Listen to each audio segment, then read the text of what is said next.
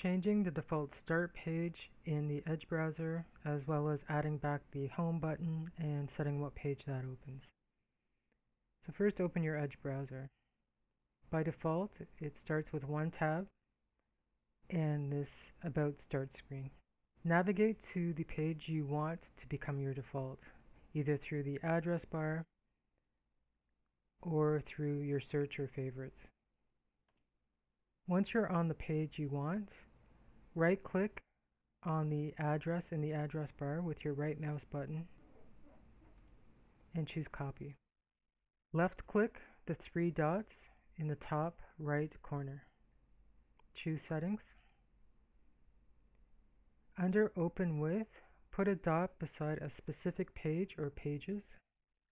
Then in the drop box, choose Custom. So right now you'll see one entry, which is that About Start screen. Right-click and enter a web address and choose Paste. Click the plus sign to the right of that box. Now there's two entries. So if I opened Edge right now, it would show the About Start, as well as a second tab for the entry I just made. If I only want one tab, I can click the X next to the initial page, and then Edge is going to start with only the one I just created.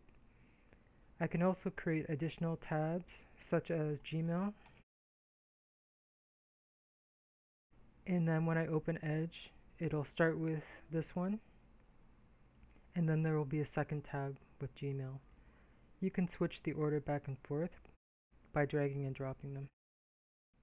You'll also notice there's no home button. To add that, scroll all the way down to View Advanced Settings. Move the slider over to On under Show the Home button.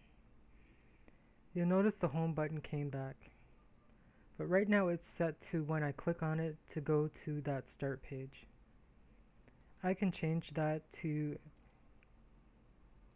what I just added, which will make, when I click this home button, go to this address, which is Google.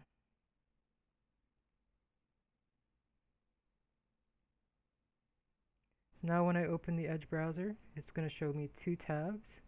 First one being Google, second one Gmail. And then at any time, I can click this home button and it's going to bring me back to Google or whatever I had set there.